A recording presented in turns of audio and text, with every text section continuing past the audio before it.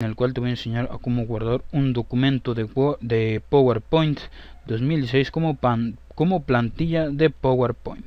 Bueno, primero que nada lo que tú tienes que hacer es irte a la opción de archivo, guardar como, examinar, y aquí tú vas a ponerle en bibliotecas en documentos. Entonces aquí tú le pones el nombre del archivo. Yo en mi caso le voy a poner un número 5, ¿no? Por ejemplo.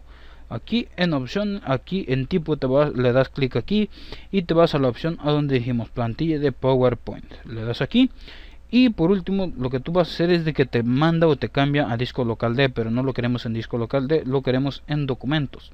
Entonces le vas a dar a la opción de guardar y tú notarás que ya se ha guardado. Entonces lo siguiente que hay que hacer es irnos a lo que es la carpetita de biblioteca y documentos, y nosotros estaremos aquí, estará tu documento. Y esto sería todo de este video tutorial.